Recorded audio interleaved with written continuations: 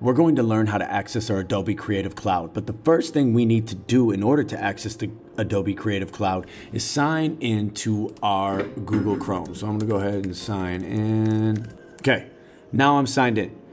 Once I've done that, the next step, I can either go into the top right-hand corner up here and I can click on this Adobe Creative Cloud icon, or I can go to Macintosh HD, go to Applications, go to Adobe Creative Cloud, and open up the Adobe Creative Cloud icon, or I should be able to access it at the bottom. It's this rainbow background with the swirly chain link.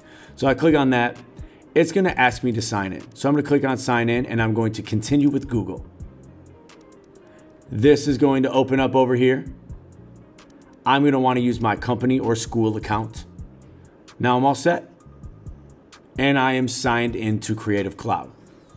I can now access all different kinds of apps with the Creative Cloud. One of those apps that I'm going to access today is the Adobe Lightroom. So I'm going to go down here to this LR, click on Adobe Lightroom, and I am going to open that up. And then once that is open, I can get ready to start editing my photos in Adobe Lightroom. The nice thing about the Creative Cloud is all the things that you will upload into your Lightroom only exist on your Lightroom. You're not going to have a bunch of other people's photos in your Lightroom sessions, which is really, really great.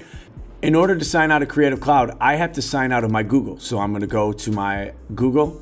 I'm going to sign out here. And then I can go up here and I can sign out of Adobe Creative Cloud.